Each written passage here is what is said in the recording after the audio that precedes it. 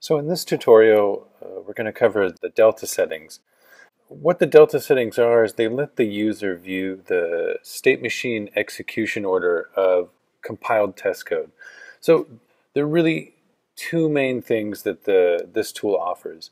One, it lets us view the overall execution time of the entire test plan, as well as viewing the individual times for measurements within a section, and then individual panels within that section. And two, it lets us view the instrument state changes. So when transitioning from one state change to another inside of test sections or moving from test panel to test panel, we can see how the instruments are changing and what the settings are for each one of these. So if we back up, looking at Cassini's graphical programming environment, it lets us structure the tests up here in the top part of the panel in a way that makes sense to us as the user. And it gives us two constructs. There's a concept of a test section highlighted in blue, and then within each test section there are test panels. What's going on beneath that structurally is that the optimizer is allowed to execute measurements in any order that it wants within a test section in order to improve the test time. So what becomes important to us as the programmer is that when we build these measurements and we fit them into a test plan, we need to have some insight into what the compiler actually ends up doing, so that we can take advantage of the optimizer and let it handle reducing test time for us, but still enabling us the ability to view what it ends up doing and giving us some control over the structure that we want when we execute the tests. So to access the delta settings, you have to start with a compiled test program. You can see if I go up here under options, display delta settings is here, but it's grayed out. So in order to view the delta settings, we have to compile it into that state machine, and then we can view that state machine. So with this test plan, I just started out with a simple example to start, and then we'll come back and I'll re-enable some of these other measurements in here, and you can get a sense of what the optimizer is doing and how it's viewed in the delta settings. So if I go ahead and compile this, and so what it's doing in the background is it's setting up all the measurement states, but then it's also structuring them based upon what the optimizer comes up with. But basically, in this instance, I've got two main things. In my DC test section, I'm doing a current measurement, and in the RF test section, I just have this gain sweep active. So what this is doing is I'm going to measure B2 parameter, and then I'm also going to be measuring another power up in the globals. I have this set to A1 parameters. So it's a B2 over A1, so I'm computing gain.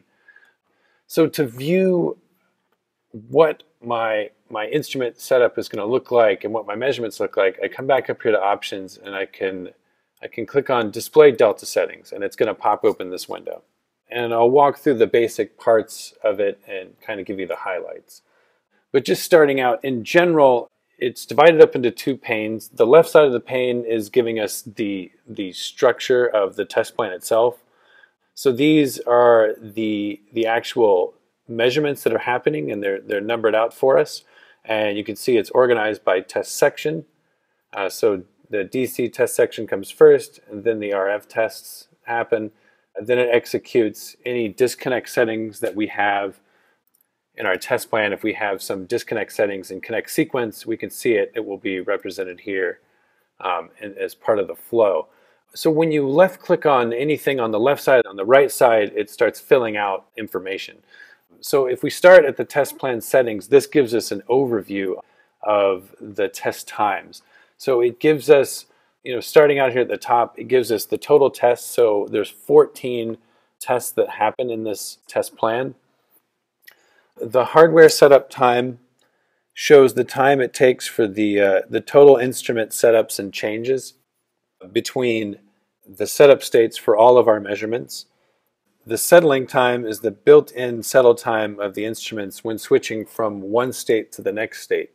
So this is Anytime we're doing switching from, say, a voltage setting from 1 volt to 2 volt, so any settling that needs to occur, or if we're going from 1 gigahertz to 2 gigahertz in a source, whatever instrument time is needed for that to stabilize out is included in the settling time. In addition to that, any delay buttons that the user puts in there, such as pauses or sequence delays, those are also captured underneath the settling time. The hardware measurement time displays the time the instrument spent capturing data. Below that is the measure delays.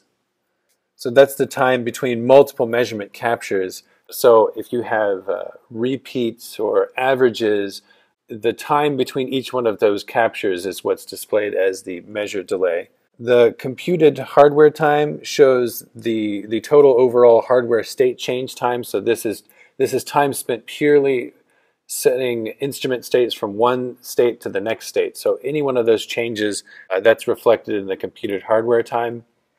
The calculation time shows the computation time spent processing measured values. Below that is the overhead time. So this is going to be any time values associated with data transfer on the riffle communication bus between the instruments and the computer processor. And then those three values, the computed hardware time, the calculation time, and the overhead time, those all add up to the expected time value. And so this expected time value is giving us an estimated time execution for the entire test plan. What you'll find is that when you compile it, you're going to get an expected time. If we were to run this test plan and then open up the delta settings again, we would get a new expected time, and that time would reflect the actual execution time that it took to execute all the tests in there. And so these timing values are reflected for each one of these that we select over here on the left. So if I were to just jump down to the IDD current, it's going to give me, now this is the time for just this measurement setup and execution. But in addition to that, we get these other fields below, the deltas, the sequence, the state changes.